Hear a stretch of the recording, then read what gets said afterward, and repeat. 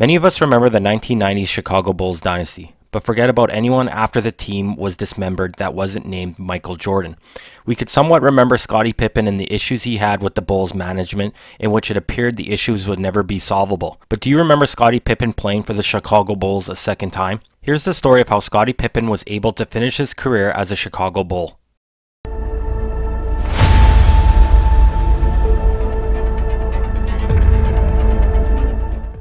Let's go back to June 17, 1991. The Chicago Bulls had just won their first NBA championship. Pippen was in contract negotiations with the Bulls. Pippen was in dire need of money and financial stability. His father became disabled due to a stroke, while his brother was paralyzed due to a freak accident in high school gym class. There were two people in his parents' household who would use wheelchairs, and Pippen was going to take care of them. The Bulls disgustingly took advantage of Pippen. Even his agent would tell him not to sign.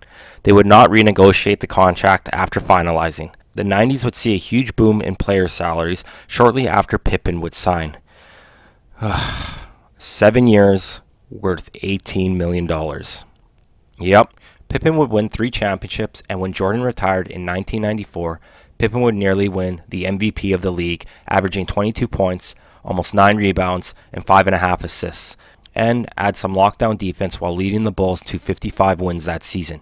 Due to the bad blood between Pippen and Bulls management, they would not look to extend his contract.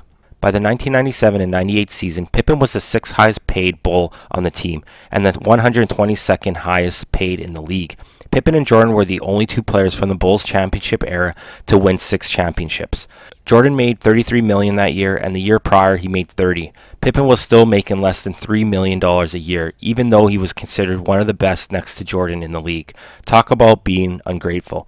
During the Bulls' run, Pippen was almost traded twice, in 1994 to the Sonics for Shawn Kemp, and in 1997 for young Tracy McGrady and a bunch of other options. Pippen for all these years continues to feel disrespected by the Bulls management. He requested a trade after his 6th championship, though it was sort of delayed due to the following season being a lockout of only 50 games, but it happened.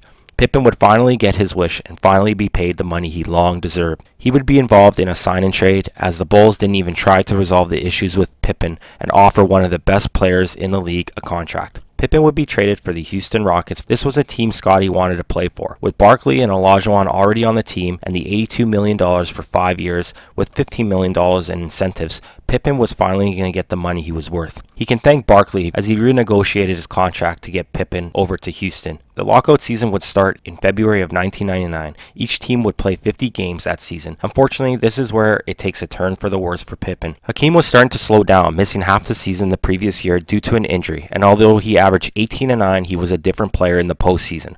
More on that later. To add to the dream, being out of his prime, Barkley also wasn't the same. Not only was he out of his prime, but he was also overweight. Pippen also went on record to state that Houston wanted him to be a 3-point shooter. The Rockets would post a 31-19 record and place 5th in the Western Conference. Pippen would average 14.5 points a game, which was the lowest average in 9 years, and shoot 43% from the field, which at that point was also a career low. He added 6.5 rebounds and 6 assists with an NBA All-Defensive First Team, but no All-Star appearance. During the postseason, they would face the 4th seed Lakers with Shaq and young Kobe. Pippen does what he knows best in the playoffs, averaging 18 points, although he struggled to shoot well from the field at 32%, and from the 3-point line he shot 27%, but added almost 12 rebounds, 5.5 assists, and 1.5 steals for this series. Barkley played well also in the playoffs. Considering he averaged 16 points and 12 rebounds during the season, it went up to 23.5 points and 13 rebounds in the postseason. Olajuwon had career lows during his playoff performance at 13.3 points a game and only 6 rebounds. Having to guard a prime Shaq would cause that also, but he wasn't the same at 36 years old,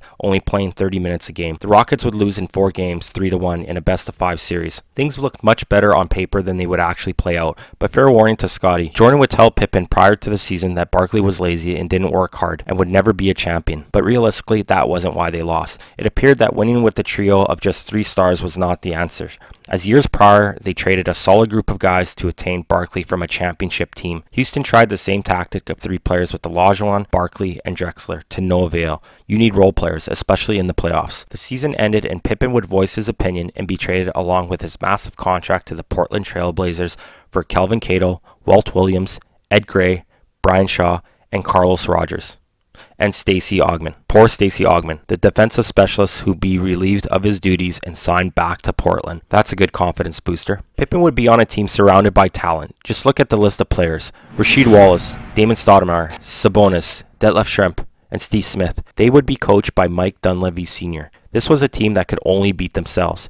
They would have to find a way to become unselfish and sacrifice themselves for the betterment of the team. Easier said than done. But in fact, they did. With Pippen in the starting lineup, the Blazers would match their franchise best winning record of 59 games and 23 losses. They would place third in the Western Conference, which would make their 18th playoff appearance in a row. In the first round, the Blazers would face and defeat the Timberwolves 3-1. They would play the Jazz in the second round and win 4-1, making it to the conference finals. There they would face Shaq, young Kobe, and the Lakers. The Blazers would be up 3-1 in the best-of-7 series. Game, set, match.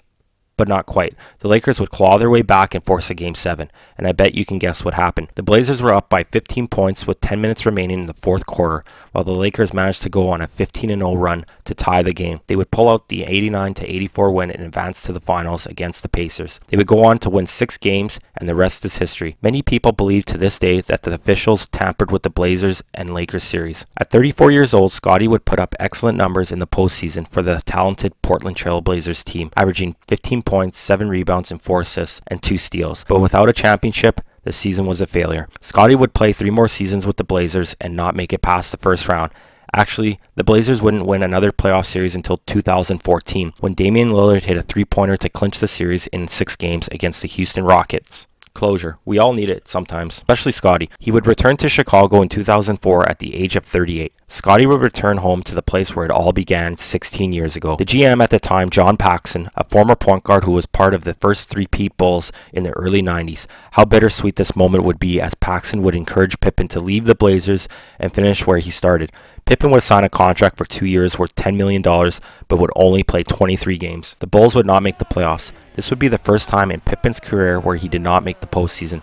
Pippen would not go on to play another year with the Bulls and would retire before the 2004 and 05 season. The end. But wait, Pippen would return to the Bulls in 2010 as a team ambassador, and in 2012 he would be hired as a senior advisor. The end. But wait, Pippen was fired from the Bulls' duties in April of 2020. Could it be because of The Last Dance?